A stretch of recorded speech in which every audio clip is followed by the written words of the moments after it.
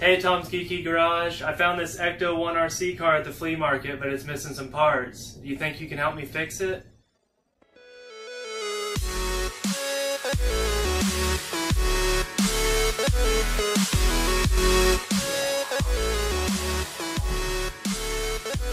Get in the zone. Alright. Welcome to another episode of Tom's Geeky Garage. Today's episode comes to us from a friend of mine, Jake, who bought this really cool RC Ecto 1 at a flea market and sent it to us to see if we could fix it and make it run. So we're going to do that. Today on the show to help me out is going to be my buddy Rob. He helps me with a lot of the electronics and blinky things on these kind of projects, and he'll be coming over to help us with this today.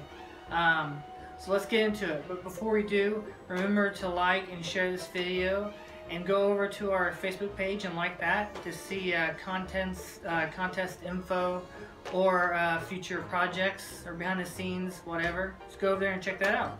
Alright, so let's get started.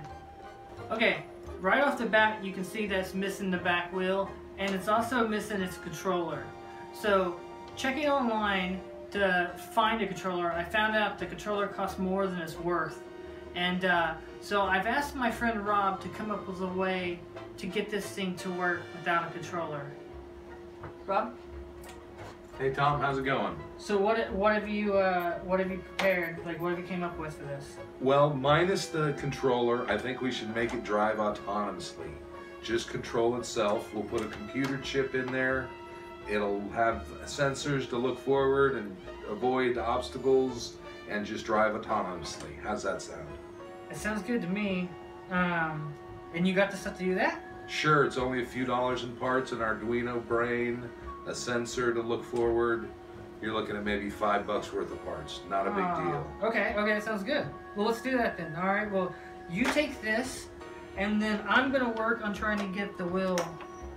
Sounds like a plan. All right. Now that Rob's going to start working on the electrical, I'm going to start working on making the replacement wheel. Normally I'd use silicone and make a mold, and then use liquid plastic to make a cast and a replica of the original wheel. But I found out that my silicone has gone bad sitting on the shelf too long, so I'm going to have to try a different method to get my replacement wheel. The first way I tried was 3D printing. So I went over to the computer and I started modeling a wheel that matched the dimensions of the wheel we were trying to replicate. I wasn't necessarily trying to make an identical model, just close enough to pass as a back wheel. After I got a model, I took the files over to the slicer, I sliced them up, and then sent them to the 3D printer. The 3D print happened pretty quick, only took about 20 minutes. After it was printed, I painted it. And then I had an idea of a second way of possibly making this, and this one's more of an experiment than anything. Alright, so when I was younger, I was super into prosthetic makeup, doing fake noses and gashes in my throat and stuff like that. And I used to make this mix of gelatin for the prosthetics because at that time I didn't use silicones. So I would use this custom mix of gelatin, which basically is not Jello. I know when you hear gelatin you think, oh, Jello, and you see Jello jigglers, but it's just pure gelatin. It's closer to like ballistic gelatin that you've seen used on a lot of those Discovery Channel shows where they shoot things, you know, ballistic gelatin. Anyhow, I thought that I might be able to use something like that to make this mold for the wheel. So I went and got the gelatin. I mixed it very, very dense. So I mixed it with a whole bunch of powder and very little water.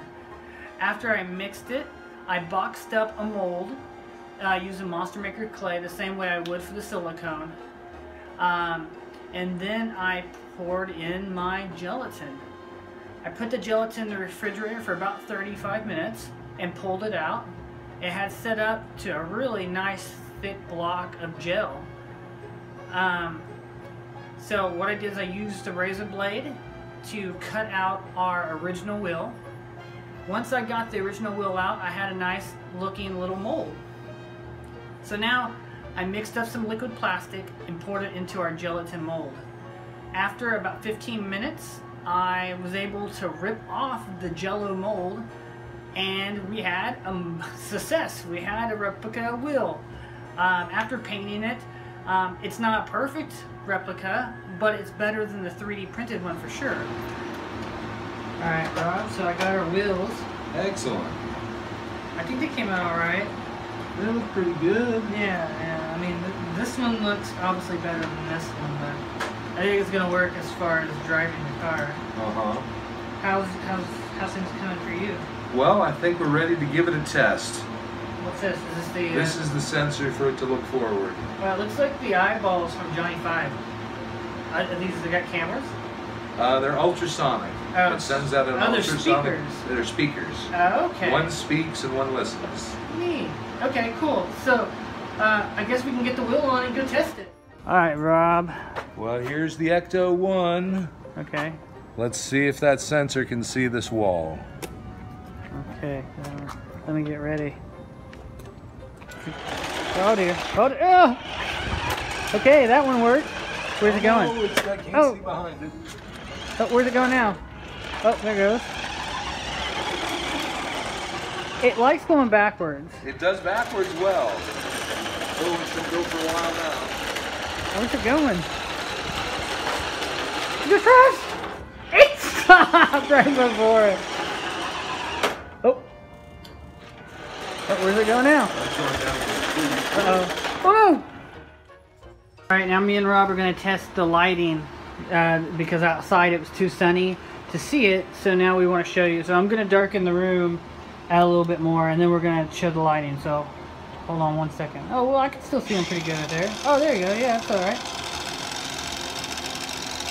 Headlights. Taillights.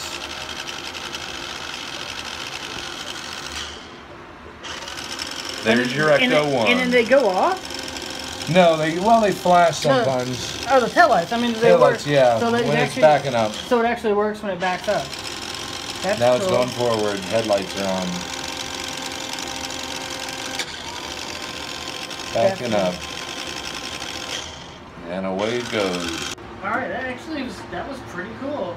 It works. It worked, it did. As advertised. Hope you enjoyed it. And you did it so quick. Couple of days is all it took. The lights are crazy.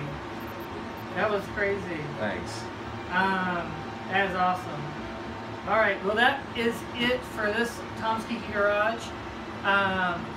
Want to thank Rob for coming and hanging out and doing all that work. That was crazy. That was like it's a really cool thing. Maybe we like auction this thing off or something for the show or something like it. You know, maybe somebody wanted it. That was cool. And I also want to thank Jake, obviously, for sending us this to make a show about. It's really cool of him. He's got a neat, like a really cool horror Instagram page called, what was it? It was really good. It was really clever. I just really was just talking about it. Right. Camp Crystal Jake. You'll see it right here. Camp Crystal Jake. Like, you know, Camp Crystal Lake. It's a horror page. Whatever. Anyways, go check that out. Gave us this cool thing, and yeah, that's it. Oh, also we finished the contest for the Citizen Ghost Peter. I will put the winners below this video if they haven't seen it on the actual episode. So that's it. Okay. All right, we're out. Thanks. Thanks a lot, Rob.